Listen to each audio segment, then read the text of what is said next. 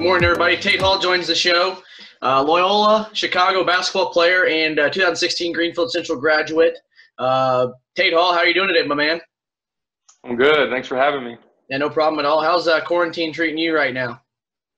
Yeah, it's definitely tough. I mean, gotta find some stuff to do. I got to be creative with your workouts. It's kind of hard to work out. No gyms are available right now. You just got to be creative. Going outside or running, I built my home gym here in the garage, so it's kind of just gotta do what you can. Right. Now, I guess kind of like regrouping and going back, I want to talk about where you guys were in a season first, currently, and then kind of go backwards a little bit and let everybody know how you got to Loyola and where you stand now. So you guys were 32 games in the season before they shut everything down.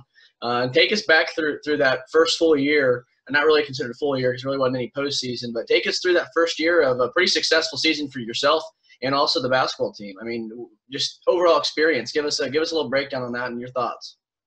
Yeah, obviously it was a good experience. Like you said, I had a pretty good year, both individually and as a team. But, it filled my expectations for sure. To be able to come in, after my redshirt year and just kind of contribute the way I did, it was really exciting. Just kind of it was really fun, obviously, just to be out there with the guys. That redshirt year was kind of hard on me. It's probably the hardest year of my life. Just kind of, just sitting back. You play, throughout your whole life without stopping, and then you have a year to stop and just kind of sit and watch. It was definitely hard, but I think I benefited a lot from it. So, it was definitely a fun year and ready to get going again after all this is over. So what were you doing at the time of once they said, hey, you're completely shut down, we're not doing anything, you got to go home? Where were you guys at on a standpoint as a program? Yeah, well, our conference tournament is earlier than everybody else's. So, we're one of the first tournaments to play. You saw the Big Ten, SEC, all of them, they got canceled right as they're about to play. But we were already done. Our conference tournament was already over, and so I was back in Chicago just, chilling and, about to work out and stuff. And then all of a sudden you see on TV that everything's getting canceled, they're sending people home. So, and after we saw all that, we had a team meeting, and then, they sent us home, school shut down, and now we're here. So now that's got to be probably really, really tough, especially coming from off of your redshirt season, not playing at all, and then playing a season, and then having to almost sit out, it seems like, just from not even being able to work out. I mean, I think a lot of people now, and you could probably, quote me on this, you never probably missed working out, shooting the basketball in the gym more now than ever. Yeah, exactly. I mean, you're not doing anything, and there's nowhere to go. So, it's kind of hard to get, like I said, you got to find ways to get it in and, keep yourself busy. So. Yeah, and I guess kind of for everybody to kind of give everybody an idea of where you were at post-graduation, 2016 graduate, had a pretty successful high school career, good group of guys. Your class, in my eyes, probably one of the most talented groups that's gone through the Greenfield-Central basketball program in a long time, which is great to see. And I think what you guys developed and kind of started a new culture is really taking off and having a good impact on the younger generations to come here. But going from graduation to your next steps, what did that look like? You went to UIndy. Take us a little bit on down that path to let everybody know kind of where you became. Yeah, out of high school, I knew I wanted to stay close to home. Just kind of, I was young. I didn't want to be away from home, my parents, and I wanted my family to come see me play. So, out of high school, I wasn't really heavily recruited.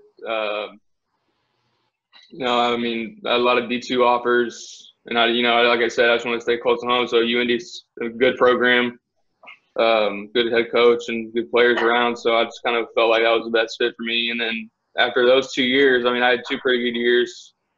I just kind of felt like it was time to take the next step. As a player, you want to play at the highest level as possible, and I have future aspirations to play professionally. So I think taking that step up and, having that redshirt year would benefit me in the long term. So would you say that when you made that decision that you probably had multiple different offers to come play at the Division level at that point in time, But take yourself back into your physicality standpoint. I mean, I get it because I was a twig. I mean, you were the same boat out of high school, twig. You take a picture. I think I saw a picture of you. I wasn't Instagram stalking you, but I was like, dude, he is thick. Like you are dense now.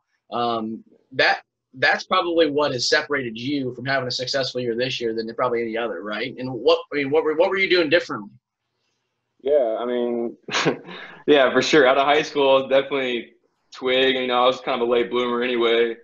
Just turned to terms of maturity and all that. But yeah, I mean, even when I got to UIndy, I was really big into, you know, taking care of my body, eating right. And I still do today. I mean, you know, just kind of, I think the biggest thing is, you know, just kind of taking nutrition like seriously. That's really separated me, I think. You know, and I've always liked to lift. I always like, you know, like I said, taking care of my body. So I think that's really, yeah, like you said, the separator, what's gotten me here. So. Yeah, and then so you had multiple different offers to go play, you know, across probably the Midwest at the Division I level after your sophomore year at UIndy. What was the decision for Loyola? What made it for you? It's obviously pretty cool. Other than Sister Jean, everybody knows about the whole, you know, Final Four run that they made a few years back. What was it other than those awesome things that the culture is bringing to Loyola and to the, you know, to the city of Chicago? But what was it that did it for you?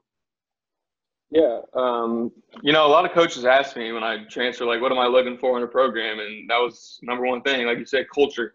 You know, I want to be around guys that, you know, worked hard and had the same mindset as me, you know, win every game and do whatever it takes to win. It doesn't matter who gets the credit. And that's something they really preach to me. And at the end of the day, that's really what sold me. And obviously, I wanted to go somewhere and win. And they obviously 2018 Final Four. So, you know, just kind of a history of winning, you know, keeping that culture in place. So that's really what had me there. So you guys had a 21-11 season, had got in 32 games, more than the majority of NCAA teams due to the coronavirus that took place.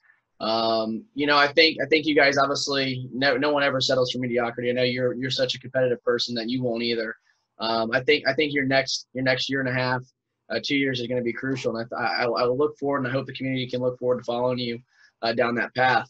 Going through those 32 games, was there one specific game, maybe it was game one, that you stepped on the court and you're like, wow, this you know, almost like a dream come true. This happened for me. Take us back to that moment. Was it game one, or was there a specific game where you're playing maybe a Big Ten SEC school in some point that really was like, okay, I'm gonna remember this for the rest of my life? yeah, no, it actually took me a little bit.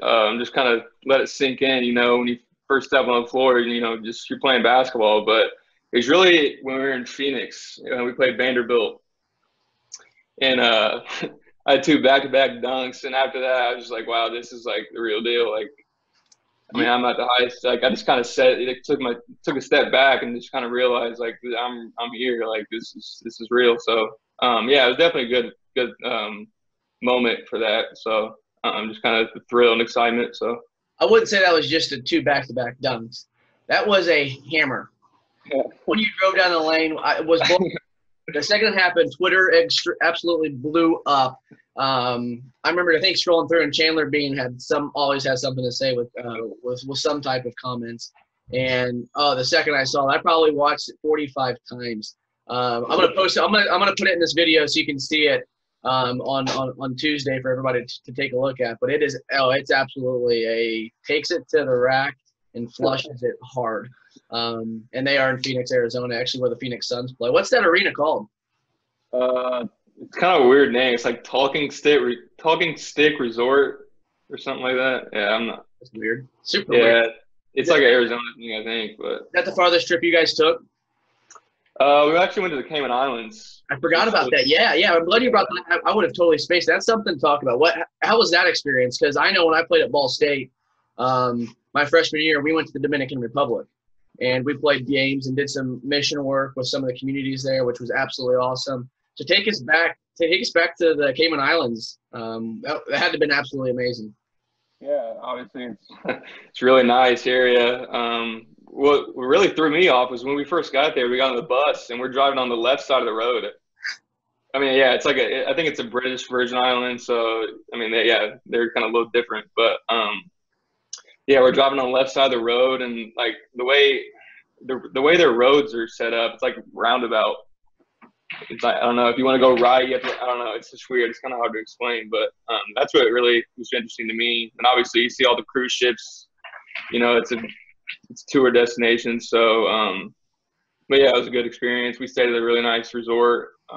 Didn't really get much time to go outside and stuff, but I think we had one day after we were done playing, just kind of hang out and go to the beach and stuff. But yeah, it was fun.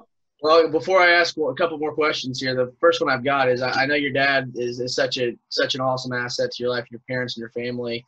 I know I got the chance to see you play at Ball State this year, and it was such a cool experience to watch you play. But where I'm getting at with this is your dad, I think, which is cool, didn't miss one single game this year. I think that to you probably means the world, and I think it would mean a world to a lot of people. I mean, that's got to be so cool. Every single game, you can look up in stands, know your dad's there watching you. I mean, I think you really truly probably appreciate that, and Daggone, he probably put a lot of miles on his car.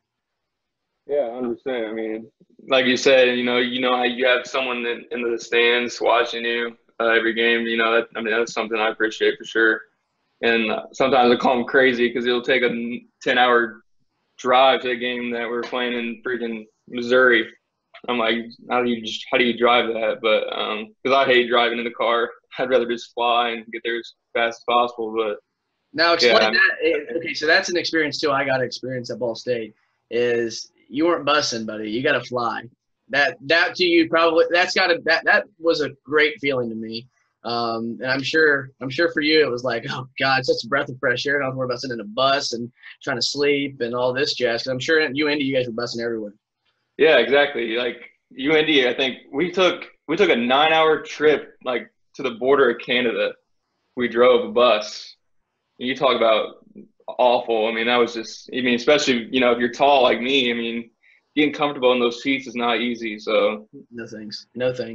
Now fast forwarding back to where we're at currently. Obviously, everybody shut down. There's no place to go work out. There's no place to shoot the basketball. What have you been doing? Give us maybe a rundown of your day-to-day routine. Obviously, you might have been hitting the golf course a couple of times because I know your dad's not sitting there letting you just sit on the couch or something. So take us through a little daily routine of Tate Hall during coronavirus. Yeah, I mean, I usually get up, eat breakfast, do all that jazz, and then I have a gym, so to call, and set up in my garage, just like some dumbbells. Been jumping a lot of rope, stuff like that, just kind of body weight stuff. But I have a basketball hoop in my driveway. Just kind of get out there when the weather's nice. Basketball is you got to stay in shape, keep your conditioning up. So I've been going to the middle school and running the track a couple days a week, and then been recently going to Riley Park and running that big giant hill, which is kind of that's sledding hill right off of 40. You say what? That sledding hill right off of 40.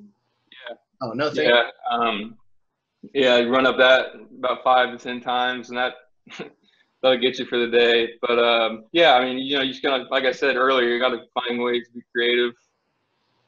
With like you said, all the things, all the gyms closed and can't really go anywhere, just be outside. So that's what I've been doing recently with all this coronavirus stuff. So. And then last question here. You're right. First off, you're right. You got to try to improvise. I think that's where everybody's at, whether you're an athlete, whether you're I had Dre on last episode, and Dre was talking about how he was a first-round draft pick, and he couldn't even go to the facility and work out because he wasn't considered on a 40-man roster. So he was going to a park throwing weighted balls against a tree. I mean, trying to make it work, and that's everybody. I mean, everybody's trying to improvise and find the best way that would work for them. So I tip my hat to you and keep up the good work. We're all going to continue to follow and support you as much as possible. Now, where I wanted to kind of dive in just for a few minutes here, and I'll let you get going on your day, was where I noticed a big transition of you physically in your game. I mean, just off of your feet. I mean, you became very, very agile and quick. Take us through through your workouts and whatnot with Taylor Ware, who is now the Bishop Chatard head coach over at Bishop Chatard High School. How big of an asset to your career right now has he been for you in the last 5 years? Yeah, huge. I mean, he's give me an outlet to go work out and, work on my skills. I worked out with him almost every day in the summer, in May when I was home. But yeah, I mean, he's huge. He has some really good workouts, really good skill. And he has a lot of good players that work out with him. So, kind of creates a area of competition. And we always played like 2-on-2 and stuff. So, I mean, just playing against good players like I don't know if you know Taylor Persons or Taylor was at Ball State when I he was been around. Desmond Bain, he's about to get drafted. He went to Kansas State, didn't he? No, TCU. That's right. I mean, he has a lot of other pro guys too that have been around. So just competing with them and playing against them, you just kind of get better. That's awesome. You play with them, so yeah. Awesome. Well, Tate, I got one more what I always ask everybody before they pop off. A little bit of any words of encouragement you can give somebody young out in the world that may look up to Tate Hall or may have that dream of becoming a Division I basketball player, heck, playing basketball at the next level. So if you had any words of encouragement, what would you give somebody? Yeah, I mean, first and foremost, just continue working hard. For me, I was a 5'11" freshman who couldn't even jump. He couldn't even touch the net. So, I mean, just kind of being persistent and knowing what you want in life. You just got to keep grinding and don't let anybody else tell you can't do something because you can. Just continue to grow and kind of learn and be a sponge. If you have coaches that are pushing you and, telling you all this stuff, just be a sponge and don't take it in the wrong way. I think that's really helped me, just kind of being a lifelong learner as I've grown up. So, but yeah, just continue to work hard and don't let anybody tell you can't do anything. So awesome. Well, I appreciate your time today, Tate. Look forward to this video coming out for you guys tomorrow. Like I said, Tate Hall's a phenomenal guy. Tate, where can people find you on social media and give you a follow? I think my handle is at Tate_Hall on Instagram, and then Tate_Hall41 on Twitter. Perfect. Well, I'll put those out there as well. Go give him a follow. Go check him out. The dude's got some great things coming in the next year or two. I look forward to following his process. Tate, is there a local restaurant if you had to go have a meal in the town? You got a town or a spot you like to go to? Man, I love food. That's kind of hard. That's how you put me on the hot seat there. Local spots. Woo! It could be corporate chain. It could be. It doesn't matter. Yeah, I don't know. Oh, come on. Okay, then I'll put it down. I would say the Mug. I mean, the Mug's always a good spot. There you go. It's right down the street, too, from him. Yeah, there's a new place called Costa's Grill. It's like a Greek place, I think. Phenomenal. Yeah, really good.